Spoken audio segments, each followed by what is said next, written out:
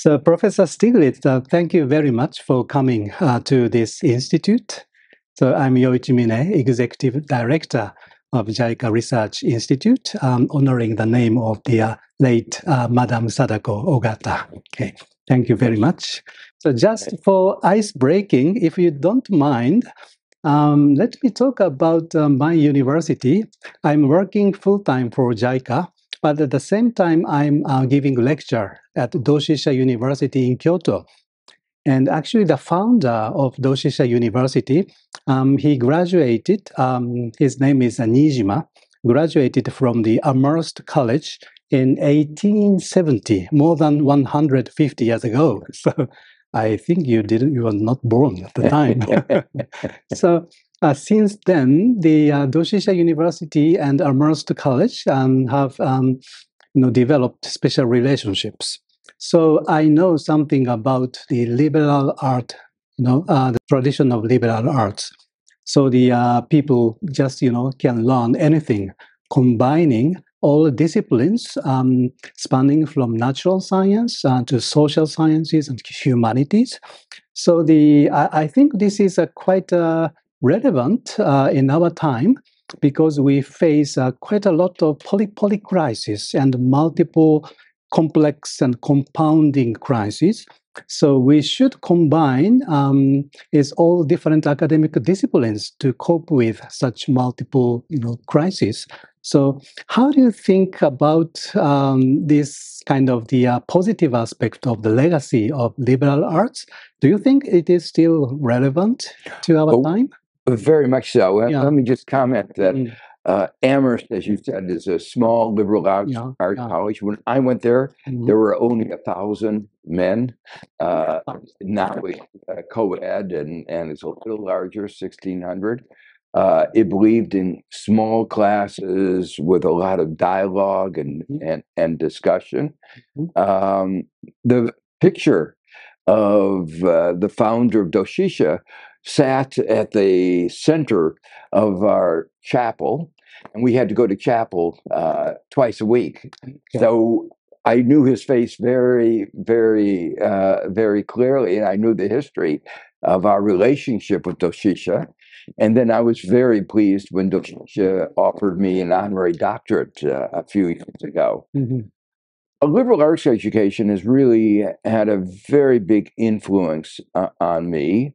When I was at Amherst, I studied history, English, physics, economics, mathematics. And so when I started my PhD in economics, I had already gotten a very strong basic in mathematics, but I also understood both history and physics. And that I think was different from many of my other classmates. It enabled me to see what was going on in economics in a historical perspective. The issue I was interested in is poverty, inequality, development, and I could see development from a more of a historical process than just a mathematical issue. So I think we've lost something in the way which higher education has become more and more narrow, more and more, you might say, professional, job-related, rather than trying to understand broader societal forces. Okay. Oh, thank you for the reassuring message. I think this is quite important for students and also the development practitioners in such organizations like as JICA, because we have to get out of silos because of the complex nature of the crisis surrounding us. So in this connection, let me talk briefly about the theory of human security propounded by the president of JICA, Professor Akihiko Tanaka. So he was talking about the three-layered systems. The first is a physical system, the Earth. So we face the natural disasters and climate change. It's basically from this physical system, the Earth. And the second layer is living system. So this is, the basis for agriculture and also the bacteria and virus. And so pandemics like COVID-19 is coming from this living system. And the third layer is a social system. So we have the violent conflict and poverty. This is basically related to our social system. And these, three systems are interconnected and intertwined very much. So the Ukraine war, for example, war is war, but this gives rise to food insecurity, and also the energy insecurity and the financial insecurities. So all these, systems are intertwined. So I think we should better combine the different disciplines to address this very much complex, global crisis. Okay. So the combining natural science, engineering is necessary to prevent calamities related to climate change, and also medical scientists. We should collaborate with them to cope with COVID-19. So I think you are originally from the physics side, right, and you converted to social sciences, if I remember correctly. right. So why did you change your subject from the natural science to more human-oriented sciences? Well, the reason I changed was that I found physics extraordinarily interesting. The fact that you could explain in simple equations so much was absolutely fascinating. But the problems that really motivated me, the things I cared about, were social problems. The inequality I had seen as I had grown up, the economic fluctuations that cause such trauma, the racial segregation and discrimination that I saw so rampant in our society. These were the things that really kept bothering me. And so I said, I wanted to use some of what I'd learned in mathematics and my physics, but the thing I wanted to really understand were the solutions to these social problems. What were the impediments to creating a better world? And regrettably, in the 50 years and 55, 60 years since I began studying, some of the problems, like inequality, have grown worse. We understand them better, but we haven't been able to do as much about them as we should be able to do. We should connect the scientific thinking, with the some policy making, and also the social problems. And then it's okay. You are part of the so-called Stiglitz-Sen-Fitoussi Commission, and the report was published in 2009. So, but this was to suggest some ways to go beyond GDP. So I still remember I read the text of the Commission report soon after the publication. I was so fascinated. So. Could you explain a little bit about the real core message of the report? And this was basically co-chaired by three eminent scholars. So, what is your take about this? The message. So, your own emphasis on the So. The main message was a very simple one, that GDP didn't measure many key aspects of what was important, and that unfortunately economics had focused on GDP. We had to go beyond GDP. As social scientists, we needed to develop broader measures of these other things that we had left out. a central message that I've emphasized over and over again is that what we measure affects what we do, and what we don't measure channels what we don't do. If we don't measure poverty, we won't do very much about poverty. If we don't measure inequality, it won't get the attention that it deserves. And this is especially important in our very performance-oriented society. We want to know how well we're doing, so metrics really matter a lot. We looked at a gamut of issues. Some of them we made progress on in the time of the commission, and some of them we said, these are important issues, but we haven't had time to finalize. But we hope that in the future there will be more work. The areas that we talked about a lot, there were at least two. One was inequality, that GDP could be going up, and yet most people in society could be worse off. All the money could be going to a few people at the top. And I felt that very intensely because that was what was happening in the United States. Even though GDP was going up, the people in the middle were seeing their income stagnate. So while many people were looking to the US as a very successful economy, I was saying it wasn't so successful because it's very nice that Bill Gates and Elon Musk are making more and more money, but what's happening to the typical American? And they weren't doing very well. Life expectancy is going down, and that's another dimension of inequality that was really important. So that was one issue. Another one, obviously very important, is sustainability. And one of the reasons I agreed to co-chair this commission was when I had been a member, then chairman of the Council of Economic Advisors of President Clinton.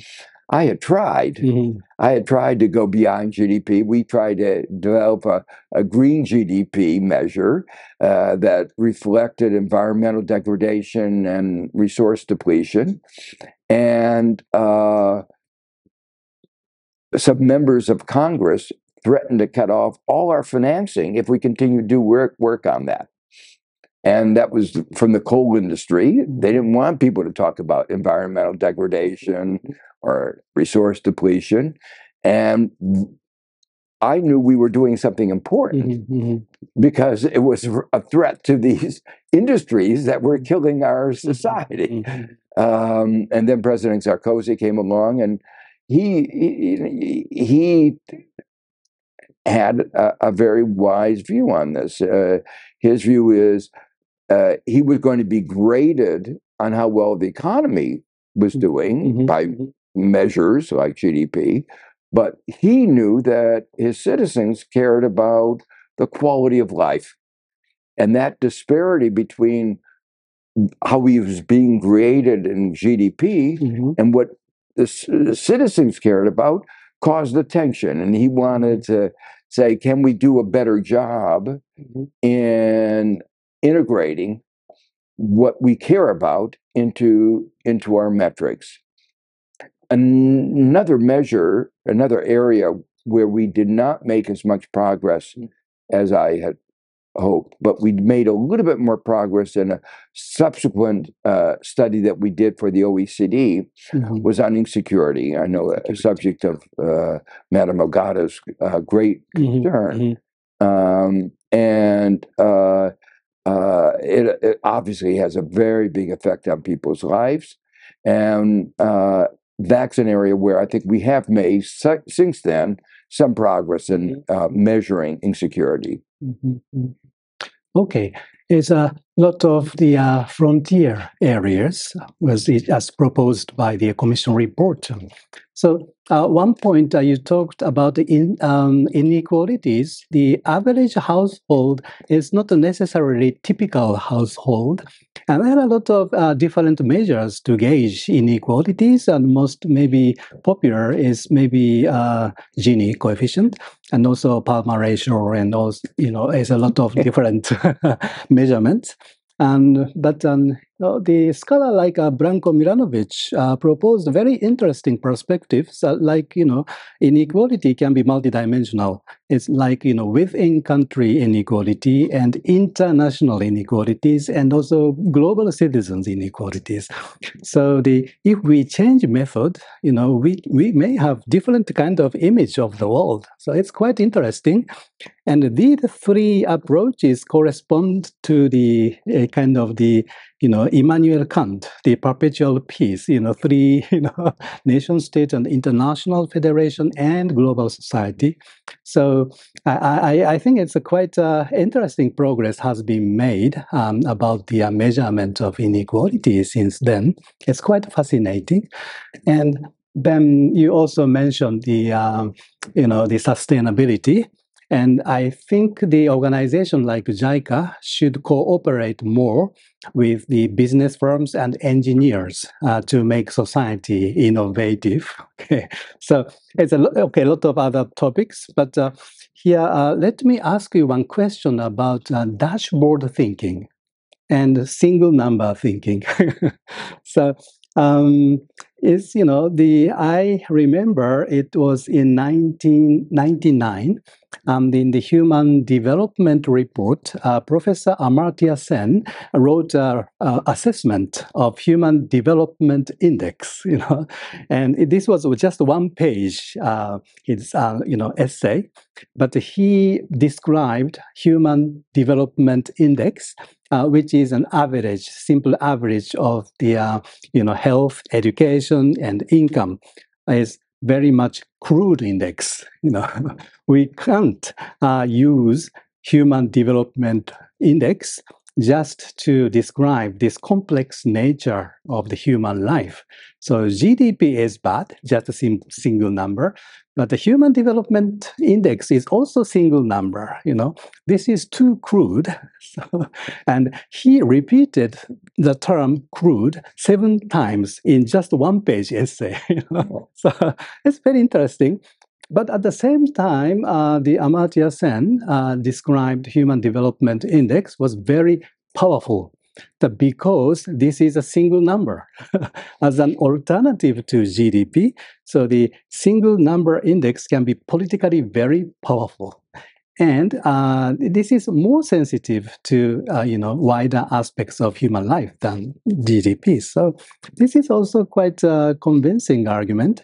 So I'm still not decided about the which is better, single number or multiple dashboard. So could you tell me your take about this? Yeah, we debated that question a lot on the commission. Mm-hmm. And we came very strongly to the conclusion that you cannot summarize anything as complex as our society in a single number.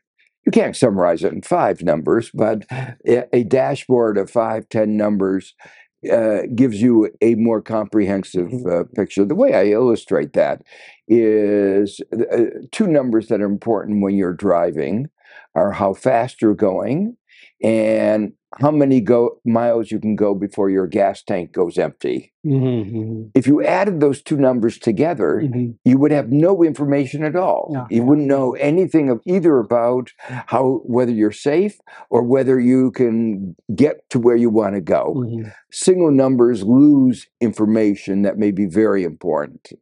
And that's why a dashboard, you want the smallest number that is still politically powerful. Mm-hmm. And so it's very important, same way in the United States, that GDP may be one number you want to look at, but the fact that life expectancy is going down is telling you something that is very, GDP going up is good.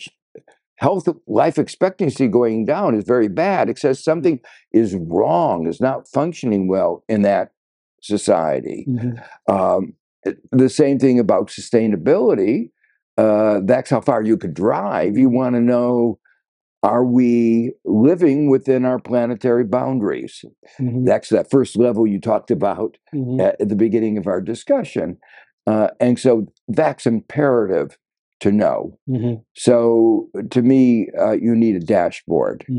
Now, at various times, you can engage in a debate about, a single number to try to focus attention. What is interesting about the single number approach is how fragile it can be. So, for instance, in the HDI, the Human Development Indicator, the United States was not at the top. It was around 6. But then they came up with a new index, which was the Inequality Adjusted HDI, which they tried to take into account the inequalities in society. And the United States dropped from like 6th to 23rd. And that shows you the fragility. The United States might have boasted how well we were doing, not as good as Scandinavia, but we were doing very well. But once you took into account inequality, you were doing very poorly. I think we constantly need, as a society, to have all these numbers in front of us and then to debate which is relevant. And maybe if you're Elon Musk, you might like GDP as a good number. But if you're the average American, you might want to say, no, that's not telling us what is important. What's more important is median income, income in the middle, or life expectancy, or other indicators of well-being. Okay. So the Americans and Japanese may want to have different indicators, but these still should be compatible. So I think we should engage in just a dialogue and discussions globally about the most appropriate indicators. Yeah. Part of the reason for this is that we want to know what policies will be best in increasing standards of living of our people. And I think every country cares about health and longevity. That is one of the things that is very important. The fact that Japan has the longest life expectancy means that we want to study what is something about Japanese society is good for longevity. So that's an important thing. On the other hand, U.S. may have stronger in areas of innovation. Yes. And Japan may want to study, okay, here is a measure of innovation. Japan's not doing as well in that way recently. Maybe it's new firms, maybe it's the universities. It focuses your attention then to say, what is it about the structure of American society facilitates certain kinds of innovation? Maybe American society and Japanese society are maybe complementary in some ways, contrasting and complementary. Okay. The final word about dashboard, what we measure affects what we do. So that's very true. But I think there is some, the other way around. What we do affects what we measure. Because, we just watch carefully the dashboard when we drive, to go somewhere, purposefully. So I think this, is maybe, I'm now representing JICA, is a development cooperation agency. So I sometimes think we need our own dashboard to check our own practice and quality, So maybe I think we may want to develop some kind of human security indicators or something, for our own, the betterment of our own practice. So I know you are very busy, but we appreciate it if you could collaborate with this kind of, specific index making for the development practitioners. Yeah. No, I think human security is very important. There are many dimensions to human security, some of which are more easily measurable. There are certain kinds of deprivations that are of great concern, like food insecurity. What fraction of the population, for instance, goes to sleep once a month without hungry? Not because they're on a diet, but because there's not enough food. Those are measures of food insecurity. There are measures of income vulnerability. What is the probability that if you're above the poverty line, you're going to sink significantly below the poverty line within 1 year or within a span of 5 years? An awful lot of Americans are not in poverty, but will go through episodes of poverty in their lifetime. And that colors their life. It's that fear of not having enough food, not being able to have money to buy clothes for your children, that colors their life, even when they're not in poverty. So that kind of vulnerability is an important dimension as well. Health insecurity is a very big aspect in America because we don't have a good healthcare system. If you're at the top, we have some of the best healthcare anywhere in the world. But if you are lower down, there's no public health provision like there is in most countries in the advanced world. And that means if you get sick, there's a real worry. I mean, at the end, the hospitals will take you, but it may be too late by then. So health insecurity is another aspect of human insecurity. Okay, the human security has been debated quite because of this term security. The political scientists and the scholars of international relations discussed much about human security in terms of the agenda to protect civilians in emergency situations. But okay, this is okay. But I think this is also a kind of distortion because human security was born in 1994. It was coined by late Mahbub Haq. He was a development economist, and based on the Human Development Agenda. So human security and human development are kind of siblings, So I think the economic security is part of human security. And actually, this notion was picked up by late, Mr. Obuchi, the Japanese foreign minister and prime minister, and was just after the Asian financial crisis in 1997. So the Japanese government started to promote, mainstream this idea of human security, just combining freedom from fear and freedom from want and freedom to live in dignity, freedom from the indignity, So it's quite a comprehensive idea. So the Amartya Sen described a human security concept in so-called Ogata-Sen report as we need growth with equity and downturns with security. I think this aptly, captures the essence of human security approach. So we really want to combine this peace agenda and also the economic security agenda. So is this okay for you? I don't know. Yeah. In the USA, the security discourse might be, but social security, economic security is also security. Oh, very much so, and that's why I mentioned that. But there are many other dimensions. I mean, economic security, of course, as an economist, what we think about first.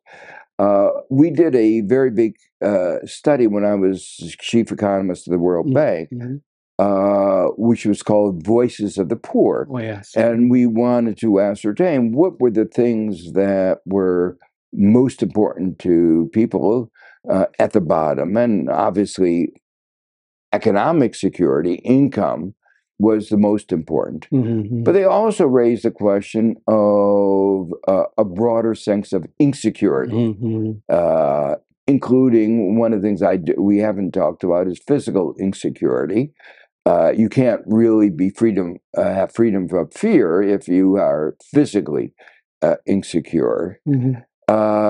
And they also talked about the importance of voice, which is really very much related to what you were talking about, dignity. If people feel that they don't have a voice in the things that affect their lives, it's taking away their dignity. Mm-hmm.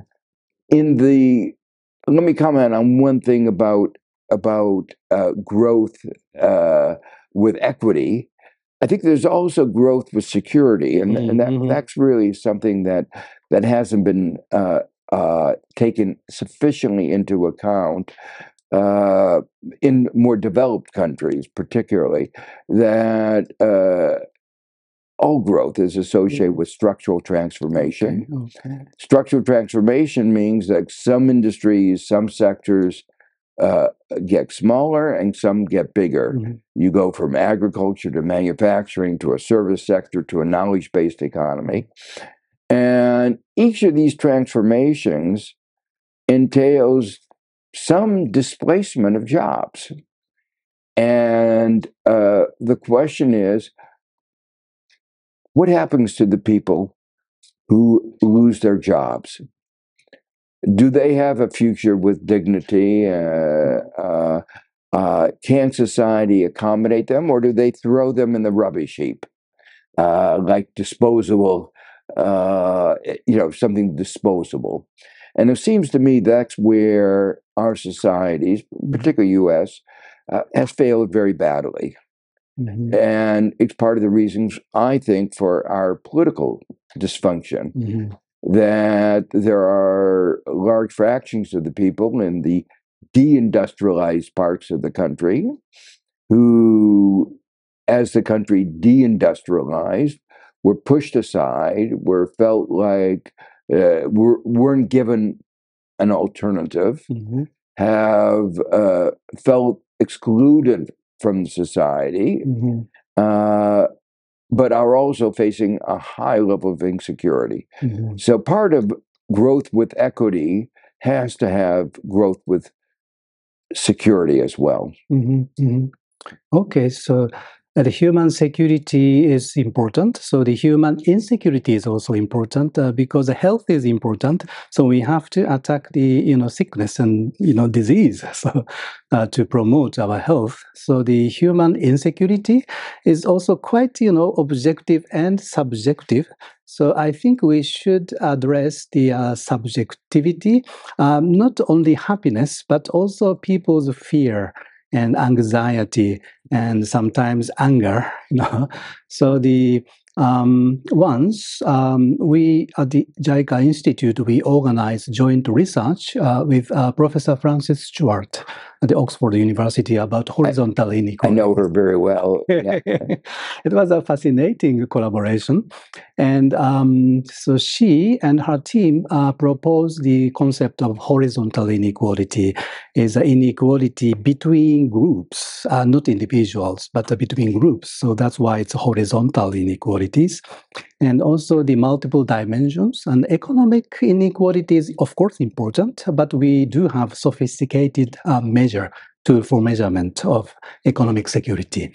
But we also try to think of the political insecurity is a political inequality about the political representation, and also cultural status, inequality.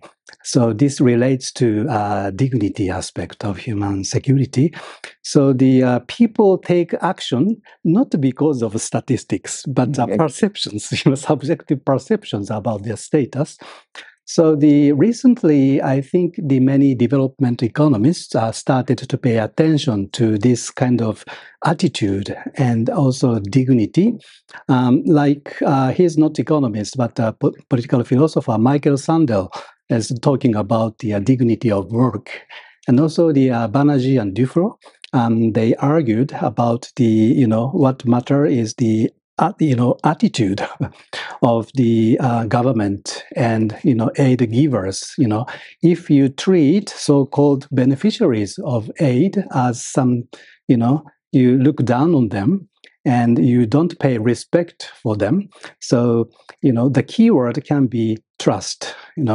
Is lost, and people feel deprived, not only materially, but also psychologically. It's also quite important to see as a lot of the practice-oriented economists started to talk about this human dignity aspect. But still, I think it is quite important to measure this kind of group-based deprivation.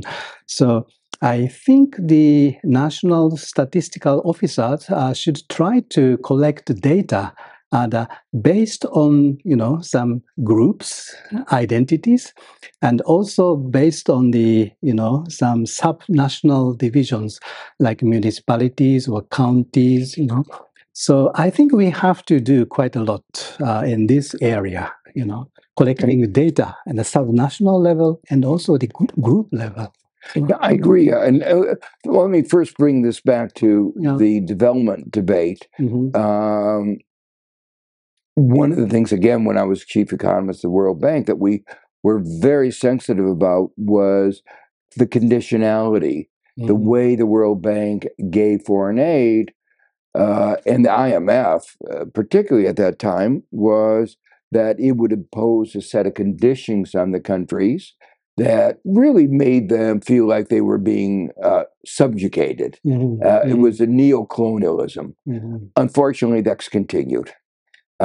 We've tried to use words like partnership, but that overall tone has been softened, and I think they're trying to soften it more. But it's very important for this issue of dignity and self-determination that one move out of the vocabulary of conditionality to a more constructive engagement with the country. And that's particularly true. Some of the conditions are related to whether the aid will be usefully used. But many of the conditions were simply neo-colonial conditions imposed on the country, conditions imposed because it was an interest of special interest in the United States or Europe to have those conditions imposed, or was part of the neoliberal ideology. So I think for a long while, aid failed in part because of what it did to the policy space, to the dignity of the countries that were the recipients. On a second point, we, in our original study and in our subsequent work at the OECD, we did look a lot at subjective perceptions. We inquired into the reliability of those studies that were done on subjective perceptions. They were very reliable. Alan Kruger, the late Alan Kruger, led our work in that particular area, did a very impressive work. One of the interesting things that we did study was the correlation between subjective perceptions and objective reality.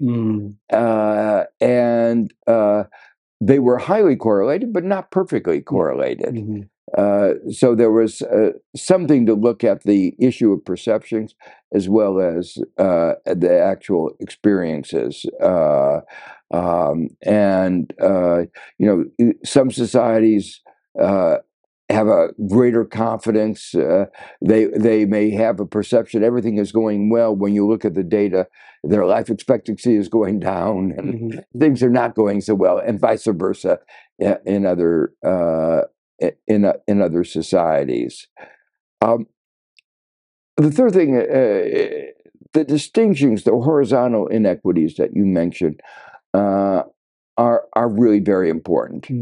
And there are a variety of bases for these, you might say, group identification. Geography is one. It is important.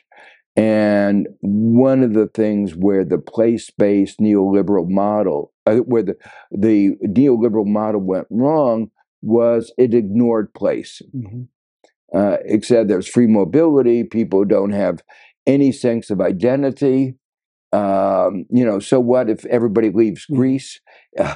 That's, if economic efficiency says they were supposed to leave Greece, let's accept that. Whereas the Greeks were not so happy about that idea in the Euro crisis. And that notion of how different groups in society, in Europe, different nationalities, I think that's a really important aspect of, you might say, well-being and a sense of inequality. Different places do make a difference. In the United States, a little bit different from Japan, we have different racial and ethnic groups. And one of the very big divisions is between the treatment of African Americans and others. And that's something that the country is having a very hard time coming to terms with. I mean, part of the country is very concerned about a reconciliation or trying to do something to overcome these very large gaps through affirmative action, through other actions. But another part of the country wants to bury the past and pretend that you can ignore these divisions and that they aren't important. So we have now a division in the country about how we deal with our divisions. Okay, the world is divided, but at the same time quite diverse. So when we think of the neoliberalism, I think we should begin to see the world from the perspective of the periphery. So, and actually, I'm also supposed to be a specialist of African area studies.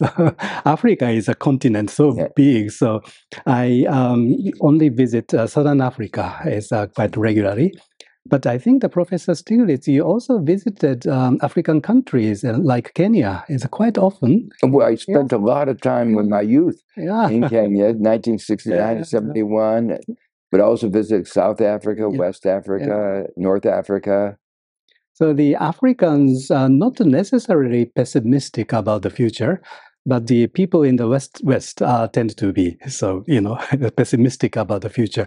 But African young people can be quite optimistic about, their own, destination of the progress. Or anyway, so but in most indicators, global indicators, the Africa tend to be painted, very dark. If we use the well-being indicators or sustainability indicators, so Africa tend to be, the lowest on the ladders of development of the world nations.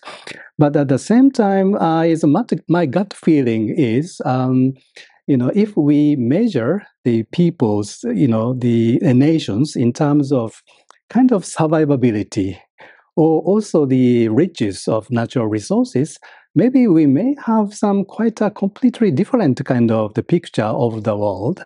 So, but how do you think about this? But most statistics and most indicators, the Africa ranked the lowest. Yeah, I'm actually very worried. I'm on the more pessimistic side. I first went to Africa in 1969, and the progress that has been made in the 55 years since then has been enormous. And from that point of view, there's a basis of some optimism. They were left by their colonial masters with a heritage without infrastructure, without education, without institutions. It was really very sad and almost criminal. And what they've done since then on their own has been quite remarkable. But at the same time, what has happened is the population has grown. They went from a country where there was land rich to one where there's a continent where there's a land scarcity, where they're hitting the planetary boundaries, the resource boundaries and where looking into the future, the projections of the population growth by 2100 make the challenges of employment and income and security very daunting. So yes, I view the progress as really impressive, but for a whole variety of reasons, being able to address the demographic challenge of the remaining parts of this century are, I think, very, very daunting.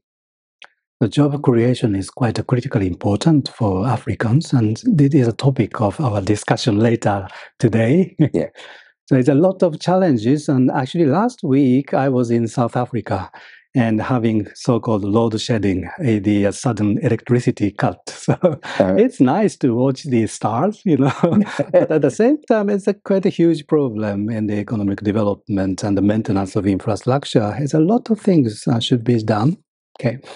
Okay, so finally, I want to ask you the question about you know him very well, Professor Uzawa, Hirofumi.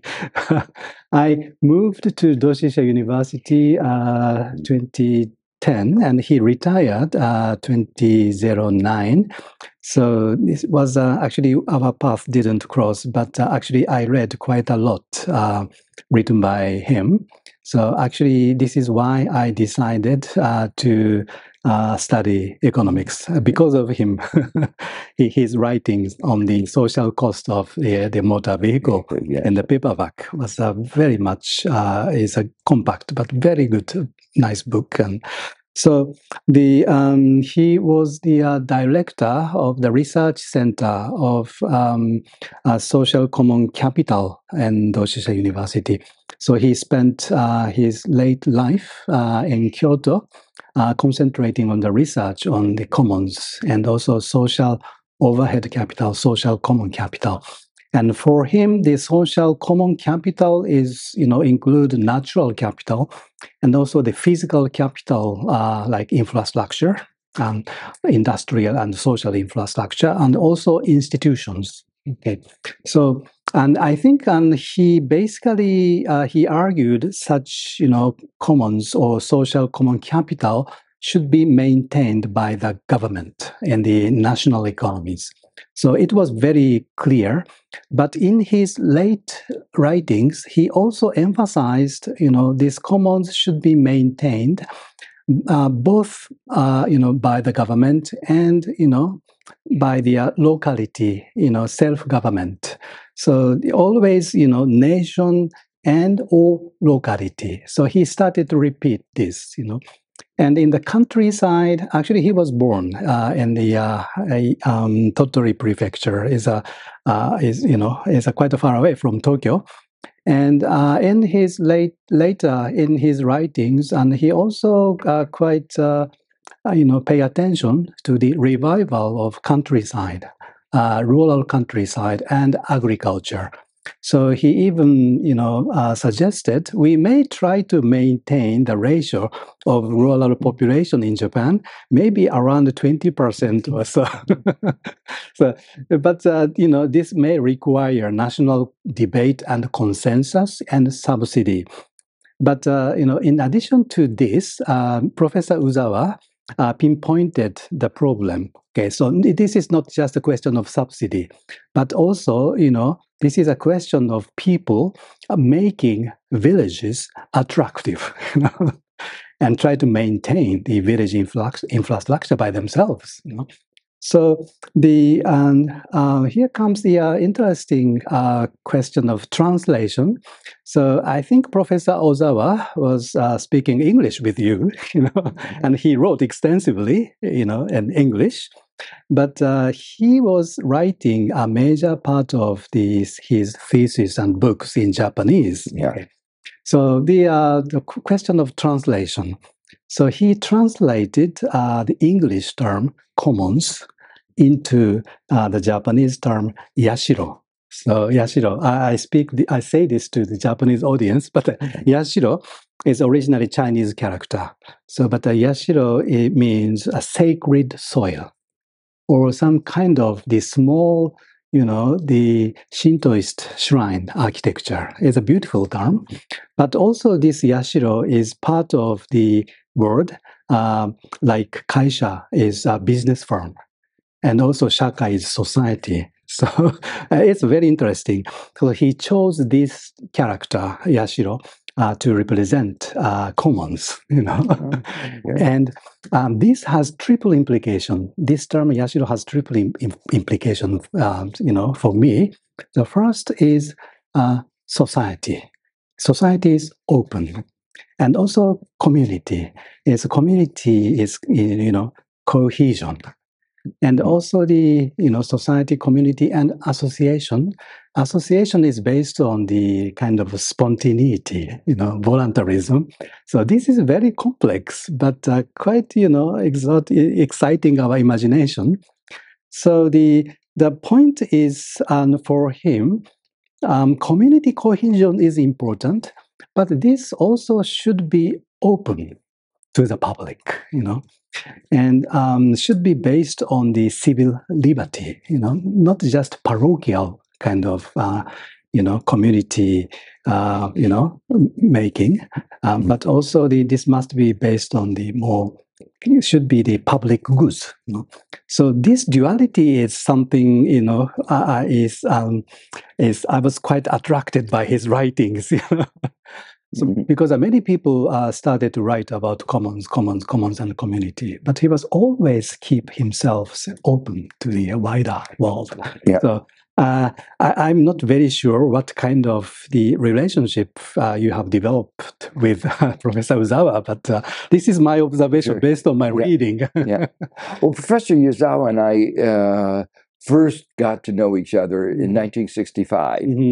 Where he invited me out to the University of Chicago, where he was then a professor, very young professor, made his mark in mathematical economics, but he always had this broader concern. He was writing mathematics, but he was thinking about things in a very political, in a very broad terms. And we stayed in touch. We did a book together. I used to, whenever I came to Japan, we would see each other. I saw him in Kyoto at Toshisha, and we talked about environmental issues while he was still there. Well, we never got into discussions of all the aspects that you've just discussed. They're certainly consistent with my own feelings that one has to think about collective action, is the way I think, the word we use, collective action. in terms of taking many forms, not just government, but also civil society, voluntary associations. Thinking unions, cooperatives, a whole variety of institutions. But we also need to think, when we think about government at multiple levels, and that for some problems, we need to look at the local level as the way to best implement. So, for instance, one of the projects that we did when I was at the World Bank was a forest management. And it turns out that, at least in some countries, where you gave forest management to the local community, they were much better in preserving it because it was right around them. And there's a lot of discussion right now in terms of the climate change, of how one can convert the Amazon, for instance, into a source of productive income for the local communities, and have local communities more control, rather than the deforestation that has marked the Amazon. So the issue of trying to decentralize, bring things down, and engage in voluntarism to the extent possible, but there are limits to voluntarism. It has its strengths, its limitations. In my new book that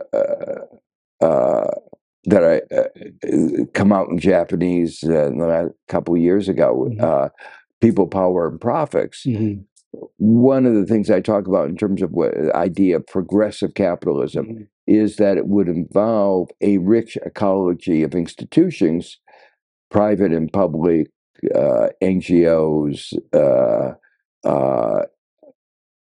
voluntary, non-voluntary, at all levels, and that a successful society actually needs to have that rich ecology of institutional arrangements. Okay. So finally, let me emphasize the significance of building trust, which was also the keyword in your book on the indicators. And actually, the JICA's motto is just building trust and connecting the world. So trust is quite important, and the trust is nurtured on the ground and also in the decentralized settings, and making institutions accountable. So we can, build trust, gradually. So I think this keyword will remain in the JICA's vocabulary in the coming decades. So trust is quite important, especially because the world is now divided and the society is also divided, and you are going to have it's quite important elections this year.